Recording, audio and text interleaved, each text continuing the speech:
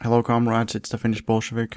According to Russian and international media, Ukrainian drones have struck against the Russian airfield in Murmansk, close to the Finnish border, at least twice this month. The earliest attack was on September 11th. The news first reached most Finnish people when Finnish tabloids reported that Russia blames Finland for this attack. There was never any doubt that the drones were Ukrainian, but some Russian sources, which were actually mostly just posts on social media, etc., claimed that Finland or Norway might be the launching area of the Ukrainian drones. There was some initial uncertainty, since both the Finnish government and the Russian government did not comment anything, and the only news that we had was the Finnish media responding with hostility to the Russian accusations. The following day, September the 12th, the Finnish Armed Forces Command officially denied taking any part in the attack. They told the Finnish state media that, quote, "The claims that the drones were launched from Finland are not true. Finnish territory has not been used and is not being used for the alleged actions against Russia," unquote.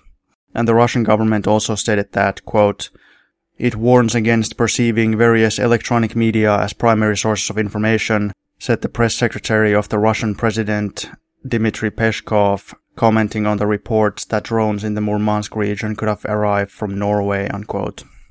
So when he's talking about electronic media, he's basically saying that just because somebody on the Russian social media or on some crappy internet tabloid or blog says something, it's not actually the position of the Russian government. To put this into perspective, Murmansk is almost 2,000 kilometers from Ukraine, but it's 200 kilometers from Finland. Could the Ukrainian drones have flown nearly 2,000 kilometers to strike against Murmansk? Well, the answer seems to be yes. That's what a lot of authorities are saying. Ukraine has also struck other targets which are not close to Ukraine, and we have to remember that these drones are basically just more or less regular aircraft or fighter jets, but they're just unmanned. They're remote controlled. It is perhaps useless to speculate further regarding Finland's or Norway's potential involvement. None of the governments involved in this issue, the Russian government, American government, Norwegian government, and the Finnish government, none of them can really be fully trusted to be truthful. However, it would be very unwise and surprising if the Finnish or Norwegian governments were involved. And the evidence seems to be pointing towards the fact that they're not, and there's no reason to assume that they were.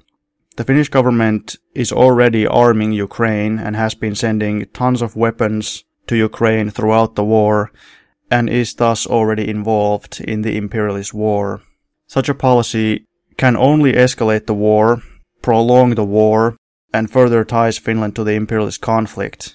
It is an anti-national policy, subjugating Finnish sovereignty and Finnish interests under NATO and EU capitalist interests. Such a policy is irresponsible and can only be pursued by traitors to our country. If the Finnish government were to allow Ukraine to launch drones from Finland, it would be making our country an active staging area for imperialist war on behalf of the American and German banks, risking imminent war with Russia. And every Finnish person, regardless of their political views, should condemn such a policy. But luckily, we are not at that point yet. Although Ukraine has been using drones throughout the whole war, the drone warfare has intensified in 2024, and in May 2024, the US President Biden, NATO General Secretary Stoltenberg, and various Western leaders have stated that they now give Ukraine permission to use weapons provided by them to strike Russian territory.